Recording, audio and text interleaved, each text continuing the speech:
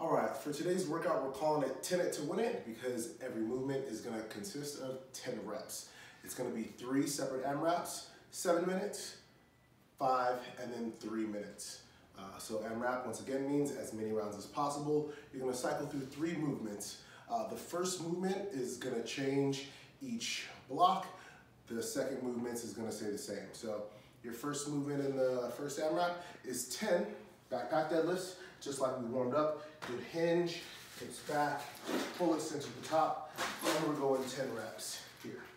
The second movement is gonna be your backpack front squat. You wanna hold it up in a good front rack position, butt backing down, nice deep squat, full extension, hip crease below the knee. And then your third movement, which is gonna be the same in each one, is your V tuck instead of your V sit. So we'll come to the hollow body position, we'll come up to the tuck position and back.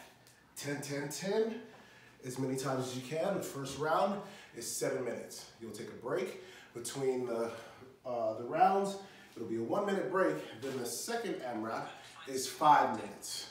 The 5-minute AMRAP, instead of your deadlift, you're gonna do a sumo deadlift high pull.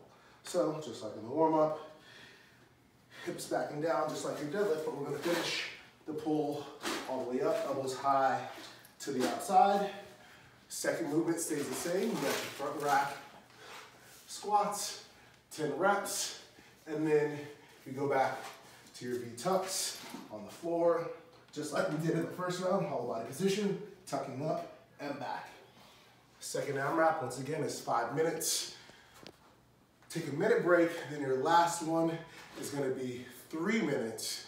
Same thing, 10 reps apiece. Your first movement, instead of your deadlift or your high pull, we're gonna do a ground to overhead with your backpack.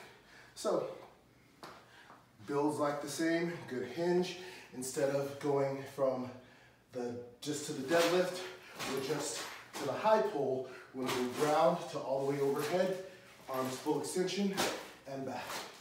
Arms full extension and back. So 10 ground to overhead, back to your 10 front squats, finish off with the 10 V-tucks. That'll be your last round. 10 it to win it.